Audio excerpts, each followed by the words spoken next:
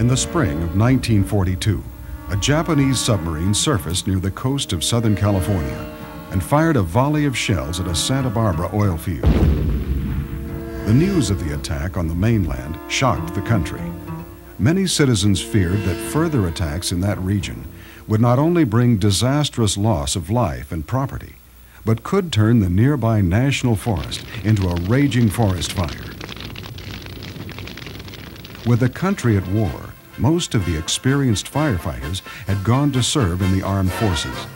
Fire prevention and forest protection became a matter of national importance. Citizens had to be reminded to be more careful with fire because it was estimated that 9 out of 10 forest fires were preventable. So in 1942, the United States Forest Service organized the Cooperative Forest Fire Campaign. The campaign officials sought the aid of the newly formed Wartime Advertising Council. This volunteer agency was composed of dedicated people who donated their time and talents to help the United States government get important messages across to the people. The Wartime Advertising Council used their creative talent, the advertising agency of Foote, Cone, and Belding Honig, to write and design colorful ads for the new fire prevention program. The Wartime Advertising Council, later to become the Advertising Council Incorporated, grew increasingly successful. State and federal forest officers were also lending their assistance to the success of the program. The use of an animal character to gain the public's attention was suggested. Naturally, everyone thought of Bambi. Walt Disney graciously donated the character for a fire prevention poster. The success of this poster proved that an animal was an excellent media tool. But Bambi was only on temporary loan from Walt Disney.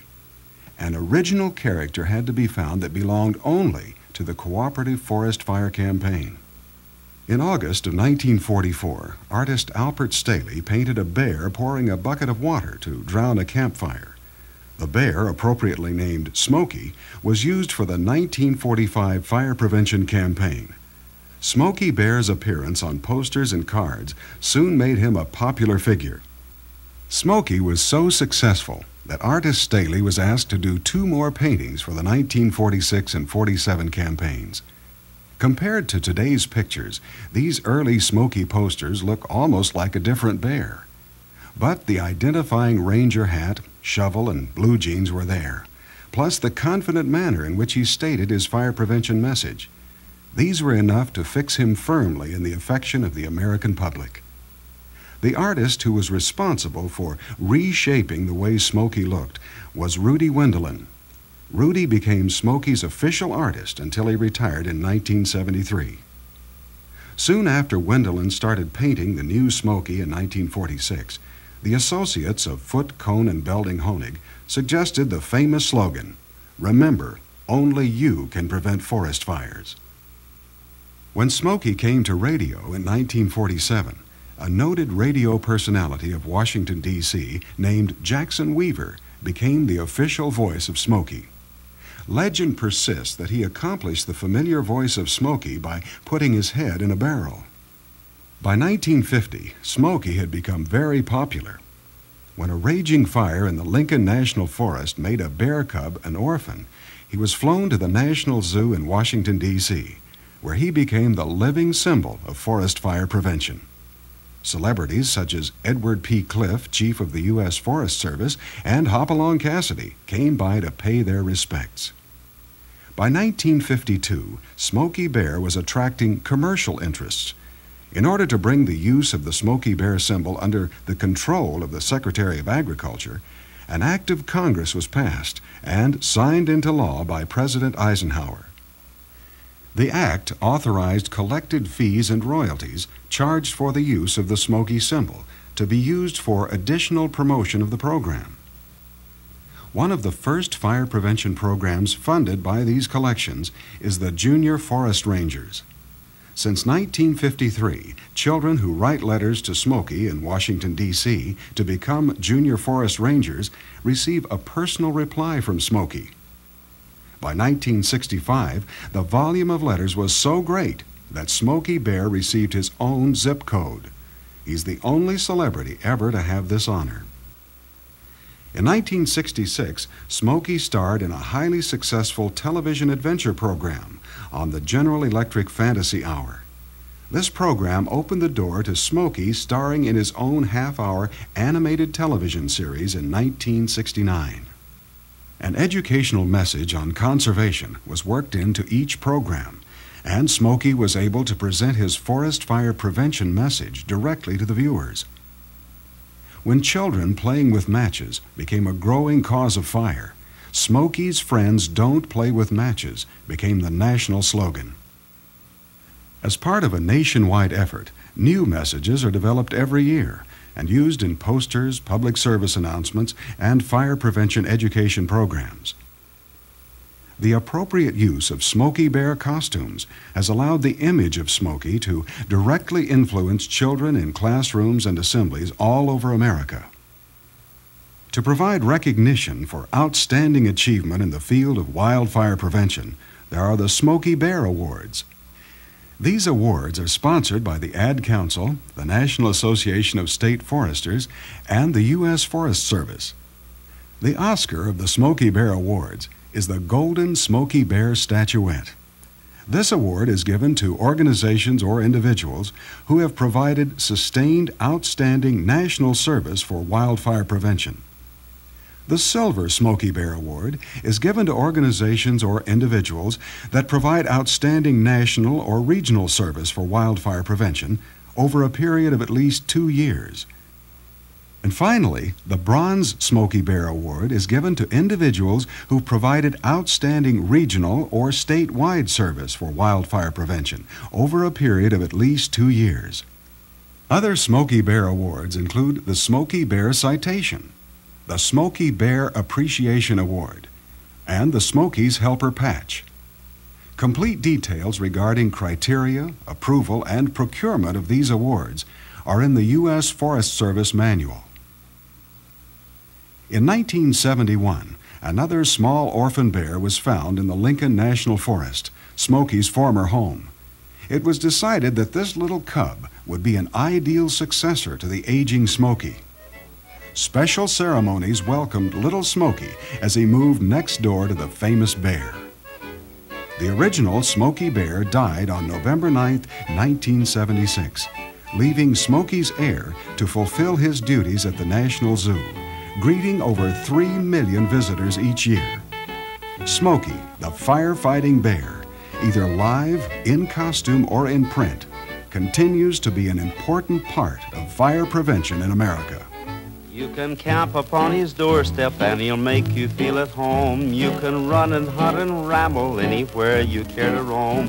He will let you take his honey and pretend he's not so smart. But don't you harm the trees, for he's a ranger in his heart. Smokey the bear, Smokey the bear, prowling and a growling and a sniff in the air. He can find a fire before it starts to flame. That's why they call him Smokey. That was how he got his name.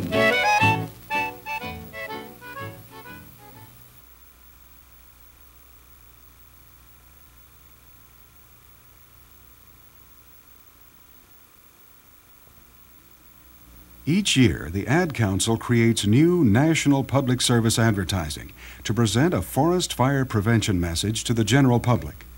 The Ad Council packages these materials into media kits and distributes them to television and radio stations, newspapers, and magazines across the country.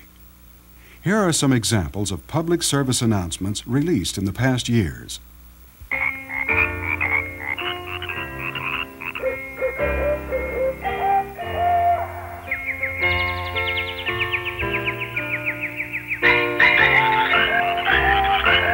Thanks. This is Smokey Bear, and there's only one wish I have for my 40th birthday.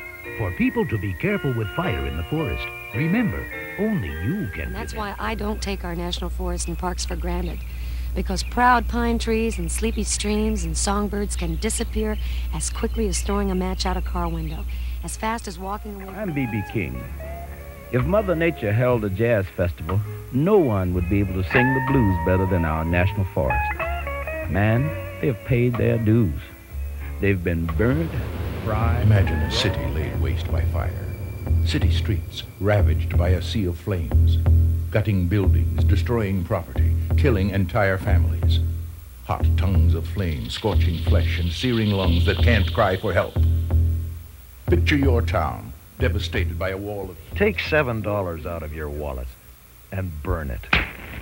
You do it every year anyway, because it's your money that goes up in smoke when a forest is damaged. Your money that's spent to protect our resources and fight forest and range fires caused by people. Over $1 billion tax dollars a year. We don't want to burn your money. Tomorrow's going to be a big day. Much bigger than Mr. Peterson suspected, I suspect, because his campfire got a second wind. He woke up and quickly led his family to safety, but by the time the Rangers got the fire under control, it had damaged over 300 acres worth nearly $100,000. Remember, only you can prevent forest fires. A public service of this station, the Forest Service, USDA, your state foresters, and the Ad Council.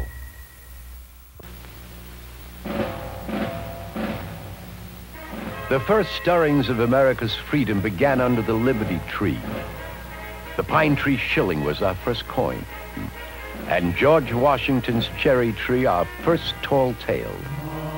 Names like Old Hickory and Abe the Rail Splitter just naturally seem to fit our country's giants. Our legends, Johnny Appleseed, Paul Bunyan, Davy Crockett, come from the forest. We built our churches, our homes, our tools, our rifles, our toys, our books, all from trees. We traveled west on wooden wagons and canoes and blazed a path to the ocean on wooden ties. America and America's forests have grown up together. So please be careful with fire, because a country without its forests is a country without its future.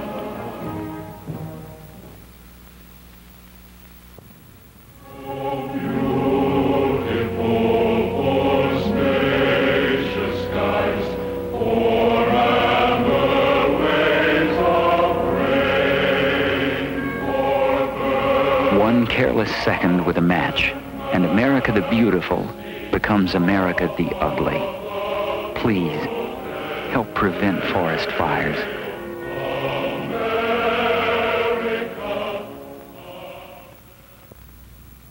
Happy birthday, America.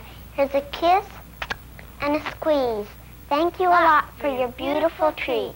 You grew them real tall and put them in force to help out the carpenters and the squirrels and the floors. Yes, thank you, America, for the trees in your hair and for keeping them safe with Smokey Bear. A public service on behalf of the Forest Service and your state foresters. And Felicia Hansen. And Charlene Wong. And Sloan Wren. What a lovely day for a picnic. How about that spot over there? Perfect. I'll go get some firewood. Don't get lost. We're going to eat soon. Aren't these hot dogs done yet? I'm just about ready, dear. Come along now, Junior. It's time to go. Papa, what about the fire? Oh, forget it. It'll go out by itself. You wouldn't want bears to be careless with fire in your home, so don't be careless in theirs.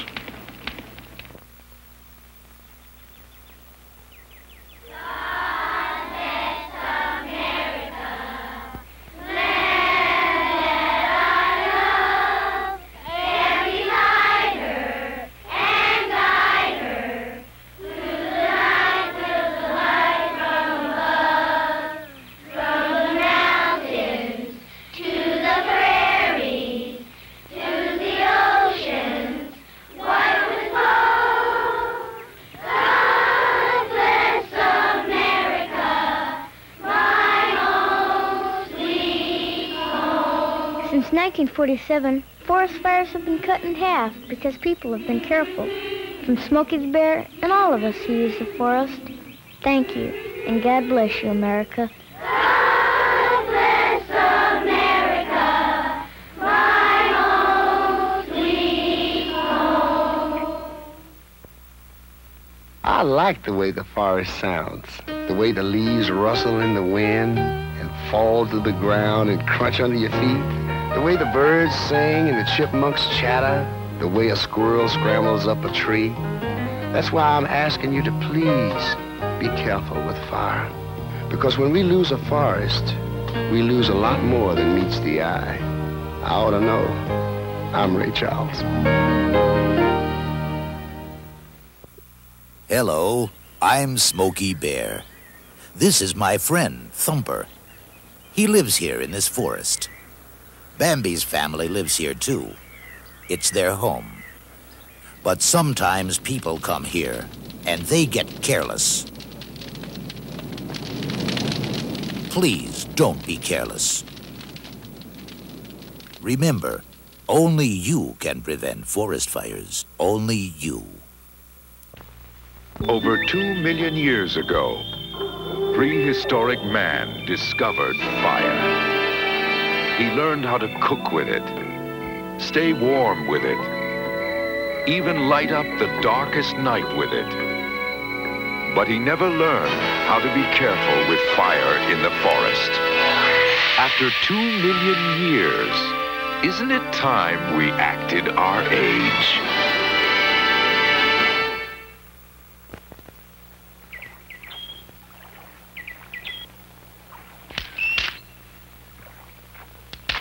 The deadliest animal in the forest isn't the biggest, or even the strongest. The deadliest animal rarely travels alone.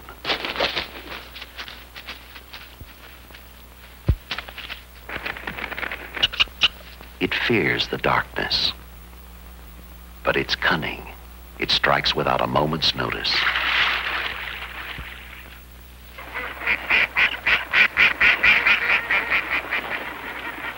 Each year, 9 out of every 10 forest fires are started by these animals.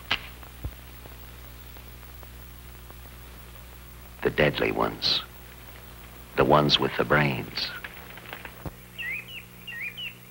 In the time it takes to grow a tree, you can grow a country. 87 years ago, our fathers brought forth the promise. The Yanks are coming, the Yanks are coming. The fear is fear itself.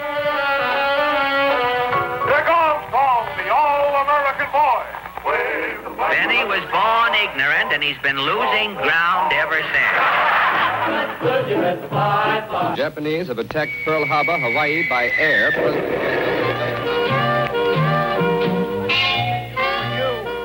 Ask what you can do for your country. 3, 2, 1, 0. Ignition. It only takes a minute to wipe out a century. A flash and nothing. And even the birds won't come anymore. My daddy told me when I grow up, I can be a fisherman, just like he is. My daddy told me when I grow up to be careful with campfires, just like he is, and never walk away from one before it's completely out. My daddy told me when I grow up to be careful with matches in the forest, just like he is. Daddy, when are you gonna grow up?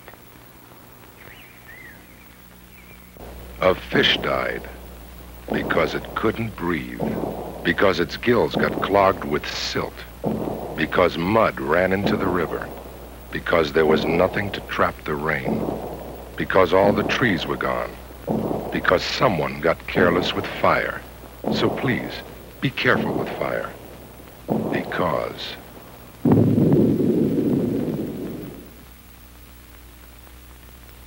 Little monster in every one of us that can destroy a forest as long as we treat fire like a toy.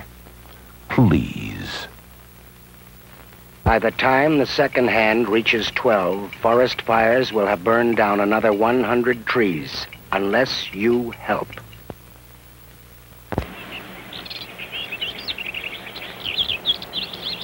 Remember, when you're in the forest, you're among friends.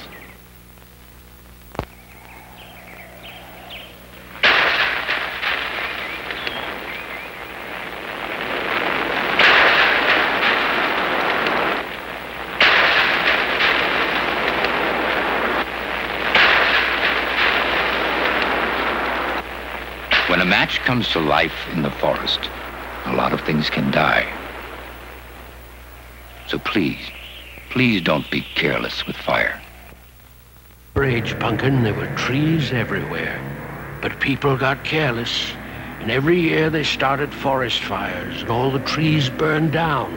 Then the birds died. Because without trees, there's no air, so everything dies. Grandpa, I wish I could bring back the trees for you.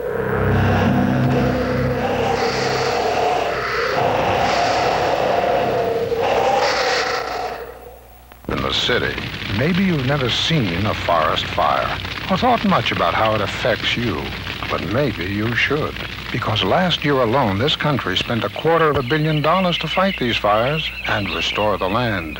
$250 million. Now guess who paid for all that? That's right, you. Remember, only you can prevent forest fires. Birthday, dear Smokey. Only you can make Smokey's wish come true. Happy birthday to you. Place that's peaceful and quiet. A place where animals play. It's called the forest, but every year we start forest fires. A careless match or cigarette and poof, fire.